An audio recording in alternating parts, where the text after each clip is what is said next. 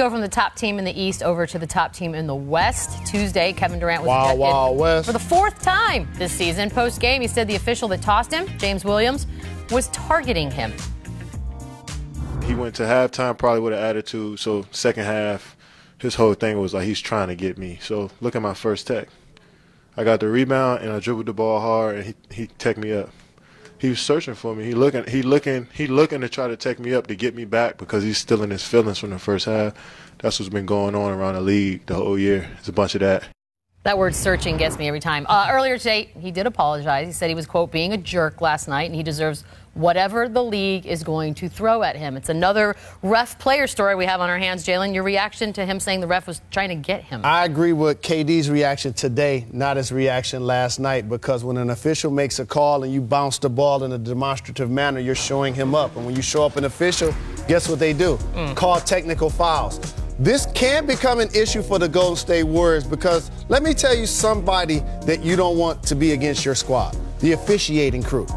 Because there are a lot of judgment calls that happen in the NBA, and like in baseball, they say tie goes to the runner, that you won't get the benefit of. For example, the carry call that they made on KD, that happens to players all of the time, but they don't get called for it. He got called for it. So they have to be very careful as a squad to not to upset the officials. Guys, Draymond Green said every referee should be fired. I mean, that's insane. KD has been chewing on guys' ears all season long. KD is right. He is being targeted because he's made himself a target. The way he can fix this, and it may not be the correct thing to do, it may not be the fairest thing to do, he's got to pipe down to reduce his reputation, because right now, this reminds me of when Paul was on the Clippers. The referees were so sick of hearing from Chris Paul and Doc and everybody else on that team that as soon as they looked at their schedule and said, oh, I got the Clippers next week, they're getting ready to call Tex. And that's what's happening now to the Warriors. Four. I think it's such an emotional game. You should allow the players to react. You know, if you don't react just toward the referees, like that with KD, he reacted toward the ref. But you got to understand, players play with emotion. They play with passion. You know, there's times if you don't feel like a call is going your way, you mean be like, man, you know, you should be able to react. What about the ref? I think the ref, does he get to have passion? Are penalizing these guys. They're not in the middle of a battle. They're not in the middle of the war. They just got to control it. You know, this is emotional. Guys want to win every night.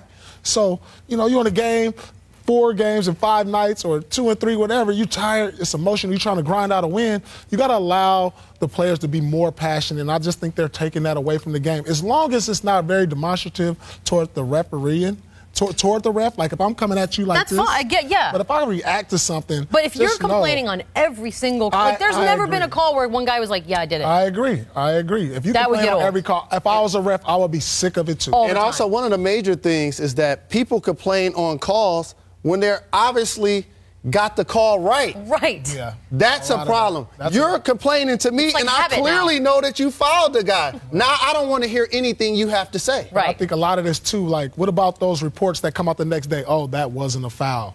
Oh, we should have made Giannis stepped out of bounds, but we missed it. You know, so it goes both ways. You know, the players see that, and they don't, like, I would hate to see that, like, oh, I didn't foul him the next day, and it cost us the game. Yeah. And so they got to find a middle ground. Harrison Barnes.